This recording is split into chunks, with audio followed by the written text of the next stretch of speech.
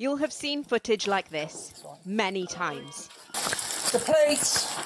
A police raid, all standard so far. Stay where you are! This is Victoria McCullough, 36, arrested for suspicion of murder against Jonathan McCullough and Lars McCullough. Okay? John and Lois are her parents. Where are they? People asked for years. On holiday, unwell, moved away. That's what Victoria told friends, neighbours, doctors and the police. Back to the hallway of the house on the 15th of September last year.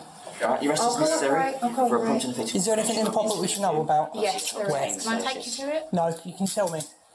McCullough, incredibly calm, pretty much coordinating the process of her own arrest. I need to tell you something about what's upstairs on the top floor as well. That's fine. Yeah, okay. Note the fresh flowers in an odd place. Half a painted wall, a browning, cracked ceiling.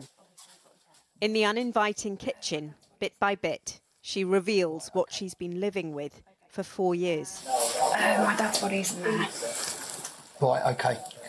Where we find your mum? Okay, so upstairs there are about 5 wardrobes. Yep.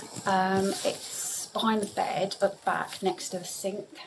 And the banal manner in which she shares these horrific details are punctuated with the most everyday moments. Purpose of your arrest.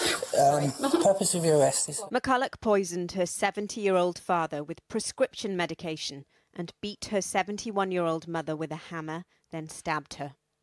Concerns for their welfare were raised in September 2023 by a GP at their registered practice. A safeguarding team at Essex Council then contacted the police. McCullough lied about almost every aspect of her life, maintaining a charade to deceive everyone close to her and clearly taking advantage of her parents' goodwill. She is an intelligent manipulator who chose to kill her parents callously without a thought for them or those who continue to suffer as a result of their loss. Back in the kitchen, there's an awkward silence. Then... Cheer off, at least you caught the bad guy. I deserve to obviously get whatever's coming sentence-wise, because that's the right thing to do. And that might give me a bit of peace.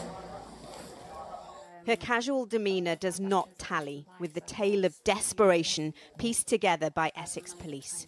A woman hiding her financial black hole from her parents, giving them false assurances about jobs and future prospects. At the police station, a glimpse of something deeper. So the next bit is very hard to talk about. That's probably the most grisly detail. The hammer she used to kill her mother. It's in the middle underneath the stairs. It will still have blood on it. It's rusted, but it will still have blood traces on it. Virginia McCullough has been sentenced to life in prison, an eventuality she told police she'd been expecting for a long time.